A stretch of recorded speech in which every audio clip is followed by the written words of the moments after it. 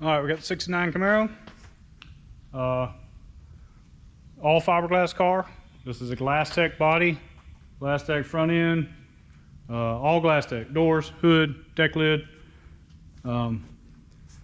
This is just kind of a preview of what goes on into getting all these things right. This body's in really good condition. They have a really nice product.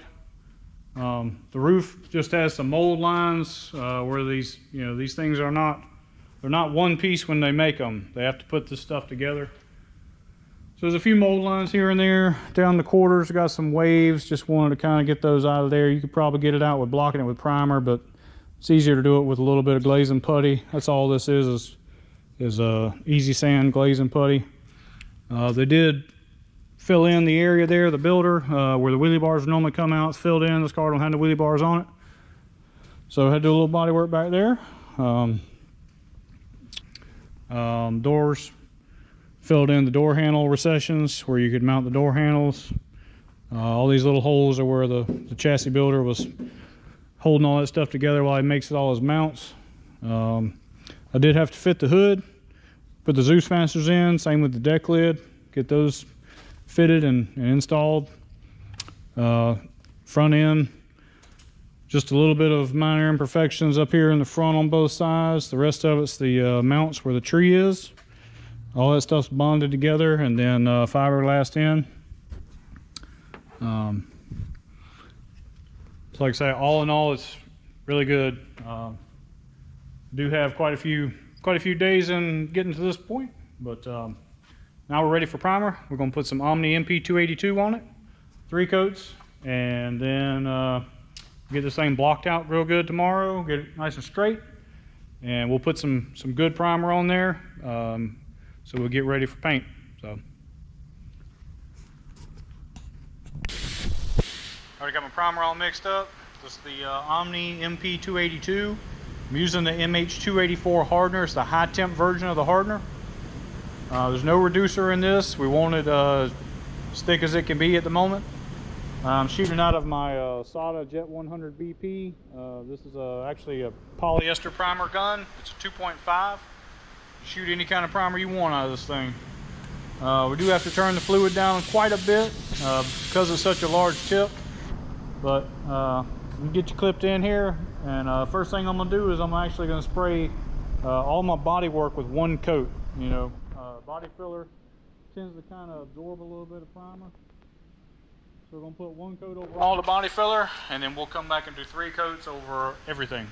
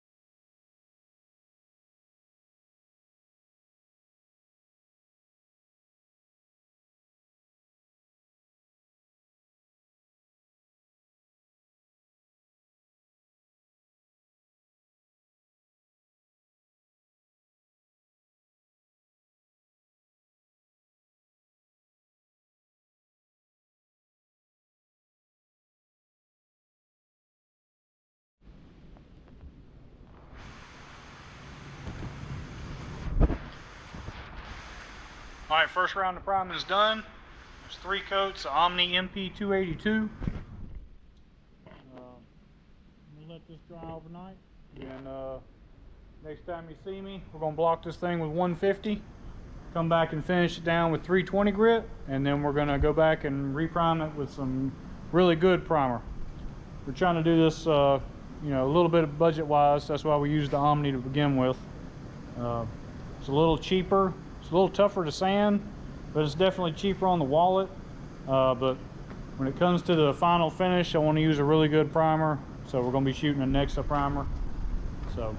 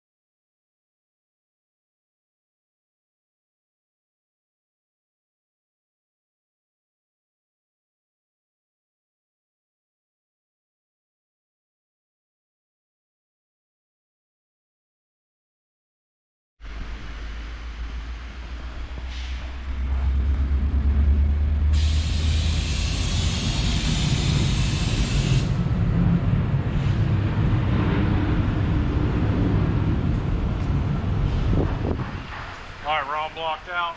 Finished off at 320. Now we're gonna get some primer on it.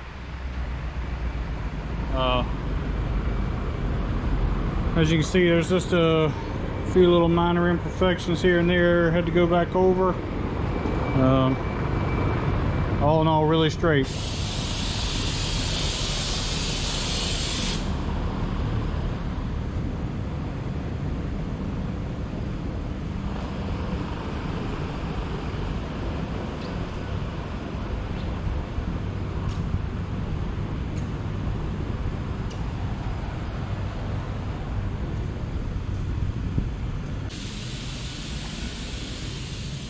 All right, everything else I've got in the paint booth. Just to try to organize things a little bit. But hood straightened out, doors are straightened out. This time around, I'm actually going to be putting primer on the inside of the doors because we are going to be painting the inside. They do get a carbon cover on the center. So just a couple minor imperfections here and there. Same with the front end, a few little tiny places.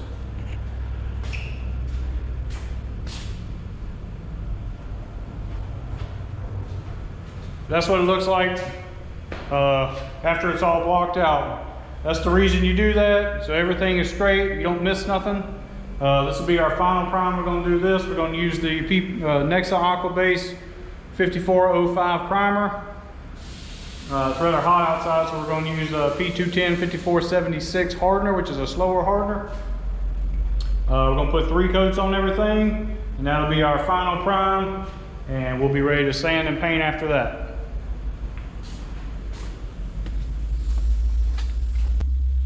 All right, this is what we're working with right here. 5405 gray, and then the 5476 slow hardener. Might have to add a touch of reducer to it because it is rather hot today. You can tell. But 3 coats of that. It's really nice sand and primer. It is expensive, but it's really nice. So we got to use cheap primer to just block and sand everything because we're going to get rid of half of it by sanding it all off. So this here we'll just get a final quick sand with 320 and then 600, and then it'll be ready to paint. So.